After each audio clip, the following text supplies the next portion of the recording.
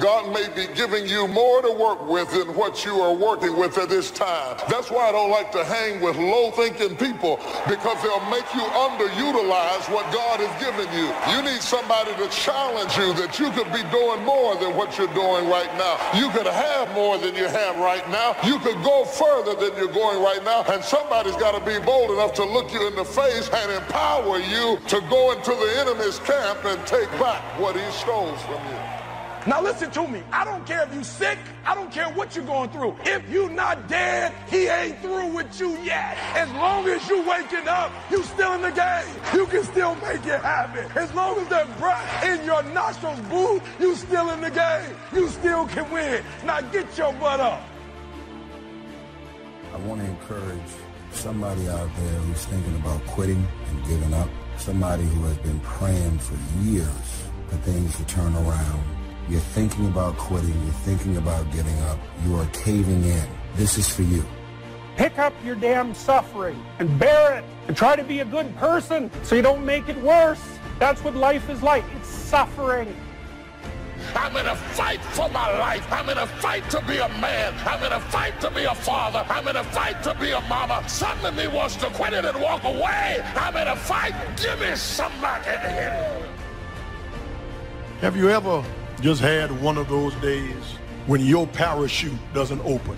The race has started, but your gate won't unlock. You can't keep it in the fairway. You just can't keep up. You can't keep your head above water. It's just one of those days. Strive to become the kind of person that people of quality and substance would want to be associated with. Become a person of skillful language, well-read and well-disciplined, positive attitude, a person of culture and intelligence. You will be uniquely rewarded by this reputation, drawing exciting people to you. Remember, to attract valuable people, you must be attractive. Association is truly one of the 7 fundamentals to your future wealth and happiness. It has such a major effect on how your life works out. You got to go through some things in order for you to get faith. You've got to have some life experiences under your belt so you can talk about how strong your faith is. Because if your faith has never been tested, you can't brag on how strong it is. And if you're not careful, you will allow situations in this life to cloud your perspective. And you will allow moments in this life to take away the hopes and the dreams of tomorrow. Failure, it's not final, it's formative. It's part of the journey. How are you gonna learn if you don't ever fail? Failure is fuel for your future. Failure is a part of your story. The only time you fail is the last time you try. You need to get the right perspective on it, because this failure, it will not end in death, but this failure is a part of you being formed. Quit school, quit jobs, quit life, quit friends. Oh, what an urge it is to quit. Don't give up. Stay in it. Stay focused. Sometimes when you enter into a storm, health storms, financial storms, there are all kinds of storms. I'm talking about storms that other people can't see. Storms that make people think you haven't been through anything, because you get up out of bed every morning and you put your hair up, and they don't know you put your smile on just like you did your makeup, and walked in smiling because you were going through a secret storm. Has anybody ever gone through a secret storm? What you want is a powerful motivator, but the reason why you want it is an even more powerful motivator. It has greater pull. You may find that some of your goals you thought at first glance were important are not important after all. Do some reflecting, refining, and revising. The joy is not in the success. The joy is in trying. The joy is in the process, that I'm going to keep working. I'm going to keep going at it. See, failure is forming my future. Failure is just another peg in the ladder for me to go higher. I don't want to just know how to make it work. I want to know why it doesn't work. And the only way I can find that out is I got to fall on my face. But guess what? The righteous man falls 7 times, but he gets back up. And you can run faster with 100 who want to go than with one around your neck. These people are bad for your health. Toxic relationships are relationships with people that always criticize you. All they can do is find fault. All they can do is just exploit your weaknesses. All they can do is remind you of the mistakes that you've made in the past. See, there are some people that aren't good for you. So you got to look at the people in your life and find out what kind of person are you becoming because of that relationship. Birds of a feather flock together. You run around with losers, you will end up a loser. You're doing the best you can, but you put 1 foot forward and 2 steps are made back. You're trying, but things don't seem to be quite working out the way you planned. You thought you'd be in a different place at this season in your life. You're doing everything right, but you're still suffering. The way you enjoy life best is to wrap up one goal and start right on the next one. Don't linger too long at the table of success. The only way to enjoy another meal is to get hungry. Another thing to check for on your list is that you have included goals for each of these 3 important categories. First, make certain your list includes material items you want, such as a home, furniture, a car, or jewelry. Don't attach the wrong importance to things, but they are important. Make sure you've listed your economic goals, your goals for income, profits, and productivity. Third, you'll want to include on your list goals for personal development. Your goals to be more physically fit, to lose weight, to be a more effective leader, to be more decisive, to be a better communicator, to learn another language. Of course, there are other types of goals to consider: social goals, family goals, lifestyle goals. This is pretty heavy homework, but remember, whether or not you do your homework shows up in the marketplace as well as in the classroom. There's nothing in this world that can defeat us if God is for us. And if God be for us, who can be against us?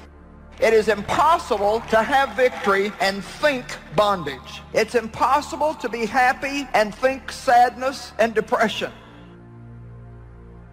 When I'm discouraged, I need somebody to come alongside me to encourage me that weeping may endure for a night, but joy comes in the morning.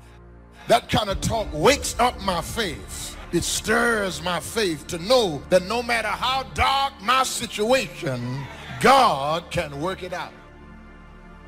Most of y'all are able to say you don't like your friends. You don't trust them. They tell all of your deep, dark secrets. So why are they still there? Because you go to sleep at night doesn't mean that you're resting. See, I realized if your life and the people that you have in your life creates nightmares for your life, what makes you think that because you're going to sleep that your mind is going to stop? The nightmares that you're having while you're awake, you're witnessing nightmares. Drama, dysfunction, negative people, you consuming your life. It's like, oh, there's negative dysfunction and drama. You're going to walk into the direction of dysfunction and nightmares. I'm encouraging you to be mindful and be deliberate of what you let in your mind.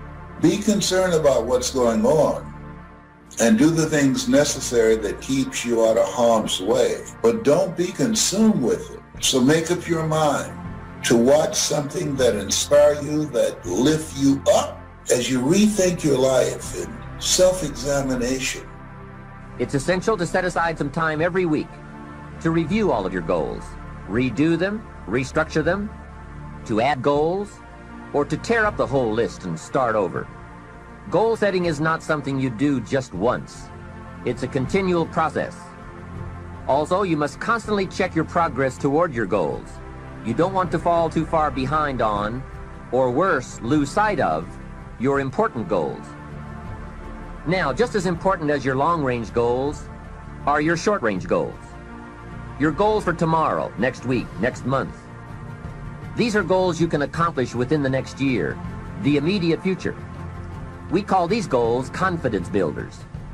When you work hard, burn the midnight oil, and accomplish these little things, it builds your confidence to go for your long-range goals.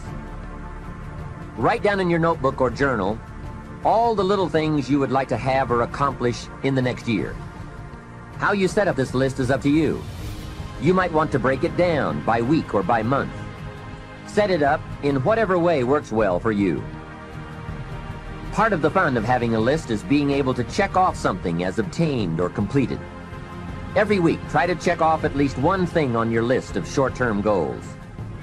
And when you are able to check off something major, something on your list of long-range goals, celebrate. Congratulate yourself. Make winning joyful. It is very important to celebrate progress. We grow from two experiences. One is the joy of winning, and the other is the pain of losing. Here's what that also means. Make losing painful. Put it on yourself. If you set something up, fooled around, didn't pull it off, put it on yourself. And get around people who will help in this area.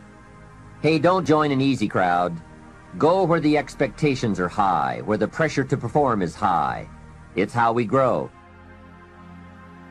Somebody needs to know today you're going to make it. Somebody needs to know today you're doing all right. You may not be what you ought to be, but you're not what you used to be. And you're going to get there by God's grace. Don't you give up, don't you quit, and don't you keep putting yourself down. You're doing better than you think you are.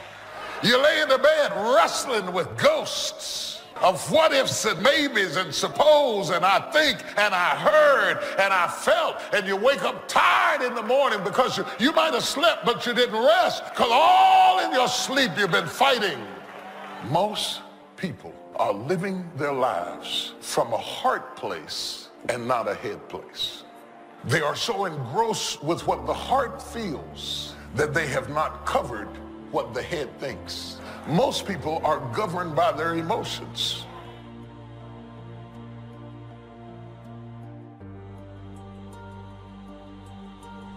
We all need associations with people of substance to provide influence concerning major issues: society, money, love, culture, friendship, taste, enterprise, family, opportunity, community. Behavior is mostly influenced by ideas, and ideas are mostly influenced by education, and education is mostly influenced by the people with whom we associate. So don't join an easy crowd. Make sure you get around people who can ask the right questions about the latest ideas you've discovered, about your philosophy, your enterprise, your goals, your lifestyle. Go where the demands are high, where the spotlight is on to grow, where the expectations are high, to produce and to become more than you currently are. This is the time to look at the relationships in your life and ask the question, what kind of person am I becoming because of this relationship? Am I growing mentally and emotionally and spiritually? Am I becoming a better person because of this relationship? Is it an asset to me or a liability? Everybody has something that strikes terror in them to do it. Whatever you got hurt at, whatever you got damaged in, is the thing that you struggle to do. Those strongholds come against you every time you try to move outside of your little prison. And people think you are angry, but the anger is the fruit. The root is the fear. Most angry people are scared.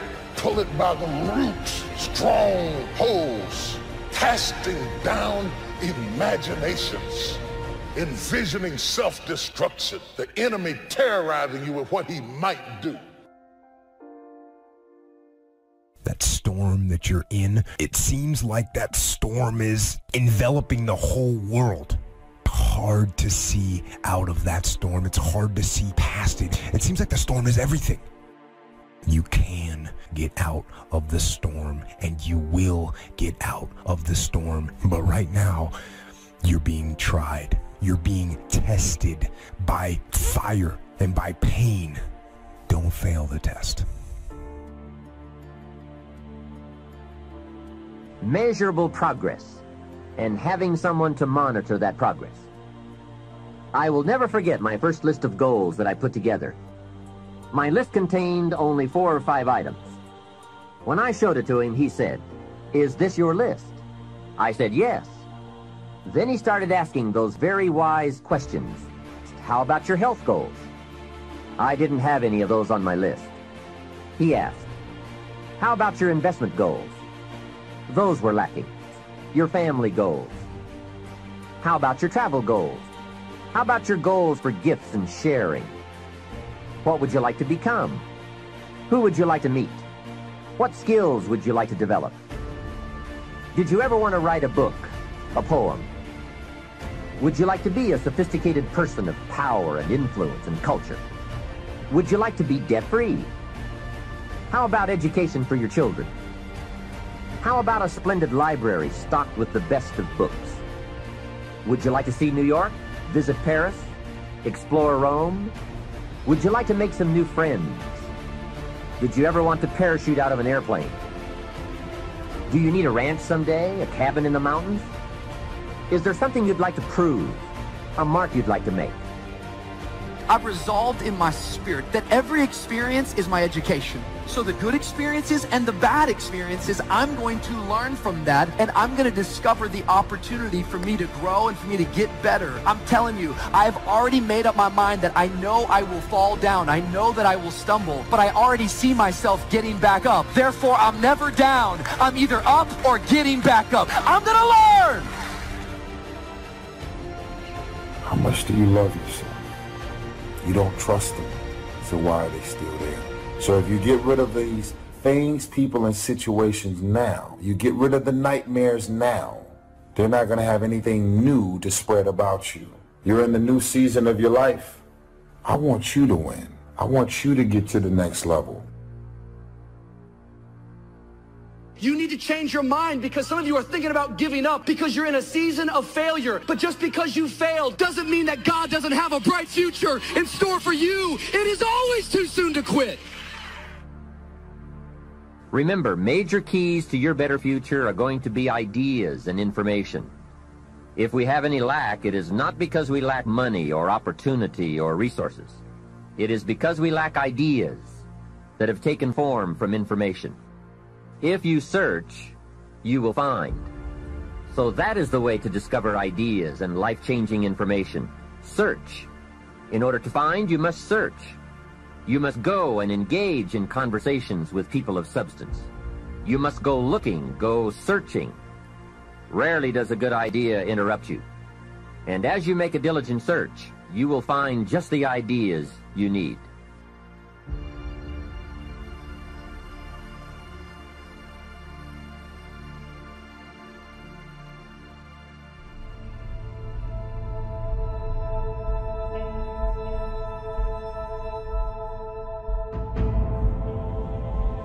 If you want to know how to change your life, I give it to you in 3 words, boring as it sounds. Raise your standards. Everybody in life gets their musts. They don't get their shoulds. Most people have a list of shoulds, don't they? Don't you have a list of things you should do, you should follow through on? I should lose some weight, I should work out more, I should get into the office earlier. People love to have their should lists be met, but it's kind of like New Year's resolutions to kind of know it's not going to happen. But when you decide something is a must for you, when you cut off any possibility, you say, I'm going to find the way, or I'm going to make the way.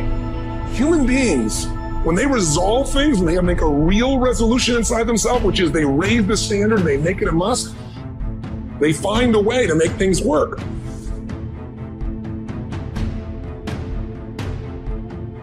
Because somewhere when we make this click, when we make something a must, we attach ourselves to it. It becomes part of our identity. Whatever people have their identity attached to, they live. We live who we believe we are. Your physical body today is an absolute reflection of only one thing. Not your goals, not your desires, but your standards. If you identify yourself in a new way and you own that every day, and that becomes the standard of how you live, you'll find the way to make that standard real. It all comes down to the inner game, my friends. Changing your life is a change in the inner game. The outside world you can't control, but you have absolute control over this one if you learn the dynamics of what shapes you.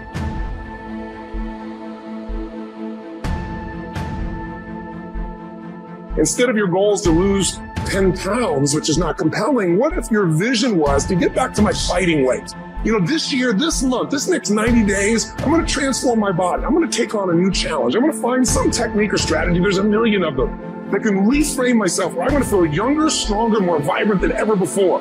Here's my reasons, because I want the energy to really make my life work, because it's tough out there and I want to be stronger than I've ever been before. Don't let this year be like last. And if last year was great, still don't let it be that way. Raise the standard.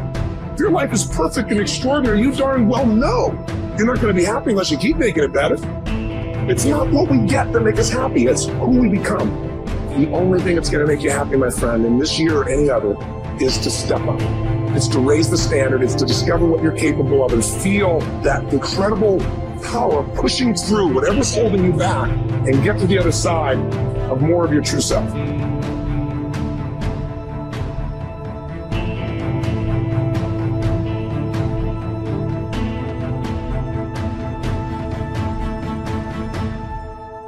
Credit goes to our awesome patrons who make videos like this one possible. Consider joining them to support our work.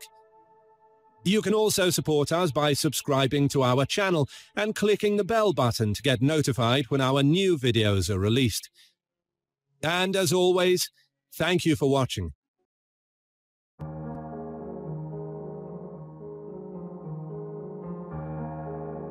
Age excusitis is a failure disease of never being the right age to succeed. It comes in two forms: I'm too old or I'm too young. How many times have you heard someone say, I'm too old to start a new career now, or I'm too young for all that responsibility? In fact, how often have you heard yourself say it? This excuse has closed the door of real opportunity to thousands of people. They think their age is somehow wrong, so they don't even bother to try. And, unfortunately, we live in a society that seems all too ready to reinforce those stereotypes. On any night on TV, you can see old people put out to pasture and young people biting off more than they can chew. These statistics we read in the paper continually tell us how hard it is to find a job when you're 60 or when you're 19. But the fact is, for every statistic and every dramatization of these so-called problem ages, you can find real-life exceptions to the rules. Ronald Reagan was elected president just prior to his 70th birthday.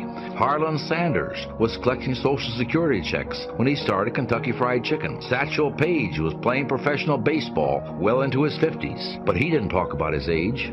On the other end of the age spectrum, Apple Computer was started by two young men in their 20s, and the founder of Federal Express thought up the idea for his express mail service when he was in college. So age is no barrier. It is just an excuse. If you think you're too old to change or too young to accept the challenge, here's a cure. Look at your present age positively. Think, I'm still young, instead of I'm too old. Remember, you're capable of handling any responsibility you believe you can handle. Second, keep this computation in mind. Most people can expect about 50 years of productive working life, from about age 20 to about age 70. If you're 30, you've still got 80% of that productive life ahead of you. If you're 40, you've still got a big 60% of your working life to go. If you're 50, you've still got 40%, at least 20 years of productivity, and that's plenty of time to succeed. Finally, invest your future time in doing what you really want to do. It's only too late when you let your mind become negative and tell you it's too late. Stop thinking, I should have started years ago, because that's failure thinking. Instead, think, I'm going to start now. My best years are ahead of me. That's the way successful people think.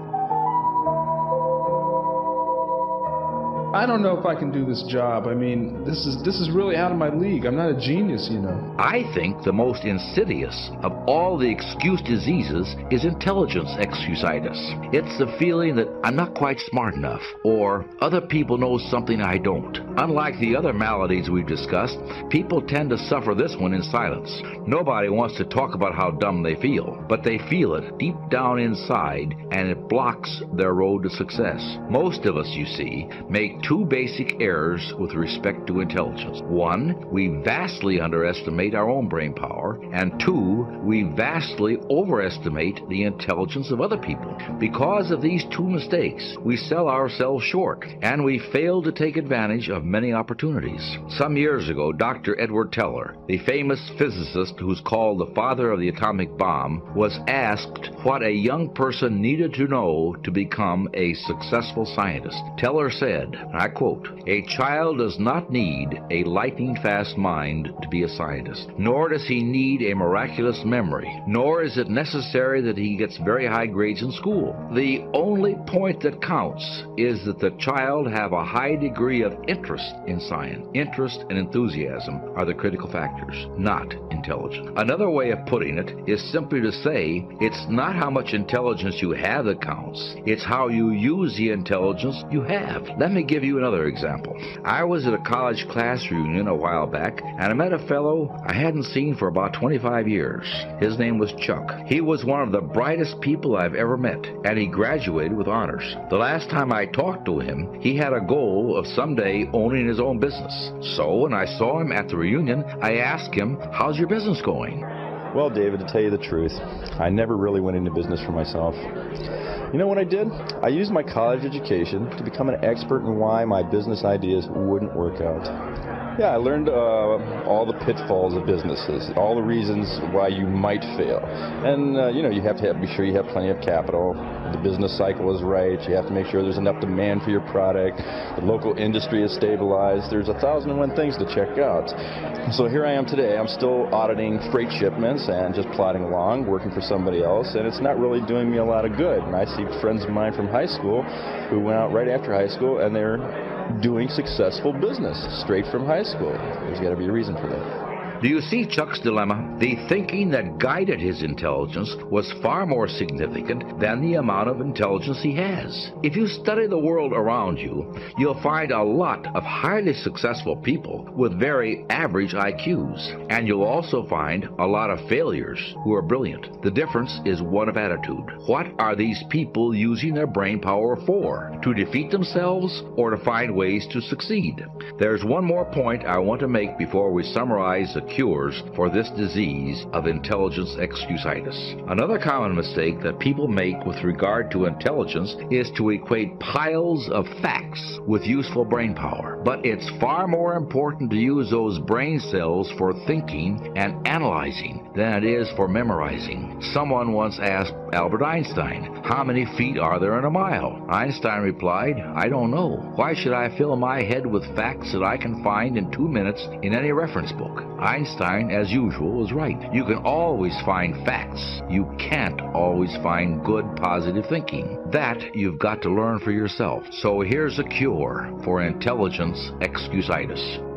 So that brings me to the final step, that it's necessary for us to begin to look at the future and know that it's possible that we can have our dream. Yes, it is. Other people have done it, then we can do it. We fail a lot of times. Well, a lot of other folks fail, and eventually they came back and they succeeded. So it's possible we can have what we want. And we know that we want to get it. It's necessary that we align ourselves with people that think like we do. It's necessary we get negative, do-nothing people out of our lives. It's necessary we never stop learning and growing and developing ourselves. It's necessary that we never give up. We know that it's you, it's me. It's being responsible for our stuff and deciding that we're going to keep on keeping on, that we're going to find a way to win or find a way to make it happen. And we know it's hard. It's not going to be a picnic. Yes, it's hard. It's hard. And we will do it hard. And once we do it hard and we go through it, we realize it was worth it. And once you discover it was worth it, it is done.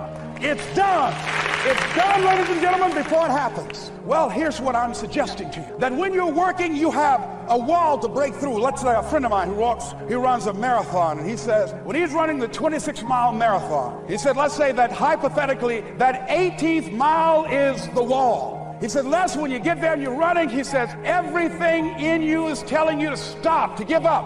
Every muscle is aching, and you're saying to yourself, I can't do it. I can't do it. And you just keep on, and you keep on, and you keep on. It seems like you're moving at slow motion, and then eventually when you break through that 18-mile wall, then you know it's like done, and you're on automatic, and you glide on in, and you know it's there. You know you're going to get to the finish line. And we've all had experiences where we were working on something, and we knew it was possible, and we did those things that were necessary to bring it into reality. We took the responsibility to make it happen. Other people couldn't see it. A lot of people didn't believe it. You were attacked. You were criticized. People were opposing you, but you kept on doing it. It was hard. It was rough. It was difficult. But to you, it was worth it. And eventually you got to a level you know, can nothing stop me now. I'm on the move.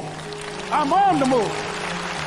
I recommended the last time I was here, the little book, Richest Man in Babylon, and I said I've lectured now to over 3 million people in the last 33 years, and I've recommended this little book to almost all of them, I think. Guess how many have actually gone and got this little book? Answer, very few. My best guess is 10%. Such an easy thing to do. In that last seminar, right, I suggested this little book, number one, is easy to find. Number two, it's easy to buy. The most you can pay for it, $6, $7, $8. You can borrow that from your kids. And number three, it's easy to read. It's in story form. That's why I use it for teenagers, teaching them how to be rich by 40, 35 if you're extra bright, much sooner if you find a unique opportunity. But if it's easy to find and easy to buy, and if it's easy to read, why wouldn't everybody go get it? We don't know. What do you know? You don't know. I don't know. Nobody knows. Here's how profound it is. Some do and some don't. Now here's the numbers. About 10% do. 90% don't or won't. We don't know the mystery of that. And I'm telling you, 10 years from now, those numbers will still be the same. 10% will, 90% won't. The numbers don't change. Only the faces change. You're looking at one of the faces. I used to belong to the 90% who couldn't be bothered even if it was easy. Guess how many people have a library card? Wisdom of the world available. Transform your life in any value amount you want. By the way, how much is a library card in Texas? Free. Here's what free is. Easy. I mean, it can't be any easier than free. Somebody says, well, would you bring it by? Well, no. At least you got to go get it. No. Wisdom of the world available. Transform your life spiritually, socially, personally, economically, and every other way. Teach you how to be rich and powerful and sophisticated and healthy, influential. How many people have a library card? Answer, 3%. 95, 97% couldn't be bothered. Guy specializes in happy hour, but he doesn't have a card. And now readily and quickly blames the government, and blames his company, and blames policy, and blames the pay scale. When if he only knew, if he joined the 3%. Here's my advice to you today. Walk away from the 97%. Don't talk like they talk. Don't act like they act. Don't go where they go. Don't specialize in what they specialize in. Throw away the blame lists they cling to. Start you a new life. You say, well, is it as simple as getting a library card and join the 3%? And the answer is, of course. Of course. That's how easy this stuff is. This is so easy. It's so simple. It's not complex. You don't need a 2,000-year-old guru. You don't need multi-track affirmations. I'm telling you, don't. Affirmation without discipline is the beginning of delusion. Don't let somebody sweep you into some contrary way to nature itself says, unless you labor. The miracle of the seed and the soil and the seasons and God and all the other stuff that's available, sunshine and rain, that's not available to you by affirmation. It is only available to you by labor. So labor well. Learn well. Discipline yourself well. And you can have all the treasures you want. This stuff's easy and simple. It's not ocean waves and seagulls. You don't have to move to Sedona where all the force fields come together in Arizona. Well, when you make the decision to be successful, like I said earlier, and you have to expect there's going to be trouble. Life, okay, how can I say this to you? Listen to me. Life is 10%. Life is 10% what happens to you. It's 90% what you do about it. See, life is going to happen to all of you. I don't care who you are. You're going to lose a loved one. You're going to be disappointed. You're going to be told no. You're going to fall. You are going to fail many times to become successful. It is a part of success. It is the process. You have to fail in order to be successful. That's the way it works. There's no other way. Listen to me. For 30 years, I made a lot of money telling jokes. I write jokes. Me, I don't care what you say. When I want to be funny, that is my God-given gift. I can be funny. But listen to this, though. I done wrote a lot of jokes that wasn't funny. I have written some stuff that I thought was hysterical in my house. I was writing, I went, boy, when they hear this, they're gonna be screaming, yes! Went out on stage that night, did the joke, nothing. I mean nothing. I have written more jokes that did not work than actually worked. I have failed far more times than I have ever succeeded. Okay, see, let me show you. Okay, check this out. Okay, listen. Michael Jordan, who is like really the greatest basketball player of all time, right? Michael Jordan has taken 985 game-winning shots. That means before the buzzer, Jordan has raised up 985 times to try to win the game. Michael Jordan has only made 145 of them. He has shot the ball 980 some times to try to win the game. Michael Jordan has only made 140 game-winning shots. You don't care nothing about the failure. You don't know nothing about the 800 times he missed. But oh, you cheer and clap for the 145 that went in. You see, that is how it works, man. That is the magic of how it works. They're only going to write about the victories. They only laugh at the jokes I write that's funny. You don't even know the jokes I wrote that didn't work because I stopped telling them. But you laugh at the movies and the YouTube clips. And, you know, God has made me famous and I don't even know. I don't even know how. I just dreamed of one day becoming globally. You know what? Let me tell you.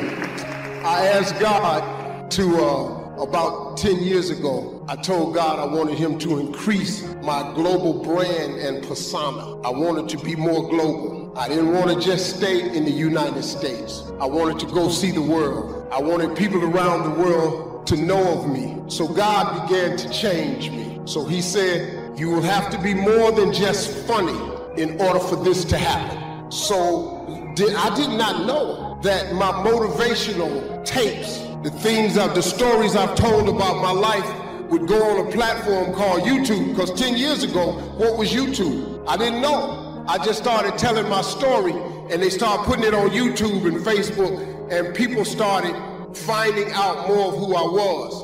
So when I was asking God to increase my global brand and persona, I had no idea how he was going to really do it. Until 2015, they hired me to become the host of the Miss Universe pageant. That was God. And by the way, I'm getting better and better and better at my craft. The larger numbers I run, the more I get more proficient at my message, the more I learn to close better. You with me on that? All right, so let's get to some keys and then I'll show you some stuff. Oh, you know what, before I do that, I need to convince you, some of you, Sam said, hey, not everybody there knows you. That's totally cool. This is a new market for me. All the stuff I sell is free. I spent the first 45 years of my life being blessed by great mentors, great guidance, great information. I decided I'm going to spend the last 45 years of my life, the second 45, helping other people build their dream. How many of you have a big dream you want to make come true in your life? Something special you want to do? Okay. Me too, and I got bigger ones. Let me tell you what everybody's dream is. Put in your note. I don't care if you sell pest control, security, solar, insurance. I don't care what it is. Guess what they want? You ready? And guess what you want? You want to be happier. You got to link everything to people's happiness. You think that's ridiculous. So I'm going to kill some termites. They're going to be happier. Yup. They think if you did pest control, at the end of the day, the greatest influencers get that people want to be happier. All of you want to be happier. You think if I become a millionaire, I'll be happier. If I get that baller jet, I'll be happier. If I'm making 100 grand, I'll be happier. If I lose 30 pounds, I'll be happier. If I protect my family with security, my family will be happier. People want to be happier. You think, well, maybe that applies to other businesses, but not mine. Really? You already aren't coaching. Listen to someone who's built some of the largest sales organizations. I built sales organizations, medical, financial. I built them in the retail space. I understand building teams. I understand persuasion. Everything is linked to people's happiness. You know why NBA players are playing basketball? They think if they make more money, take care of the mama, win some NBA championships, everybody will be happier. Every human does something to be happier. There's this dude who sold more hamburgers than anybody in the world. What's his name? Anybody know? Ray Kroc. He's also, his organization, most people don't know this, is the largest holder of acreage real estate on earth. He owns the most real estate in the world selling hamburgers. Guess what? He didn't sell hamburgers because his hamburgers sucked. You know what he sold? Happiness. Happiness. He got creative. What does a hamburger have to do with being happy? Absolutely nothing, except he created an environment where people wanted more hamburgers. People want to get recruited into teams to be happier. They think it's making money, but that's the symptom. The disease is they want to be happier. If you keep selling money all the time to people, just money,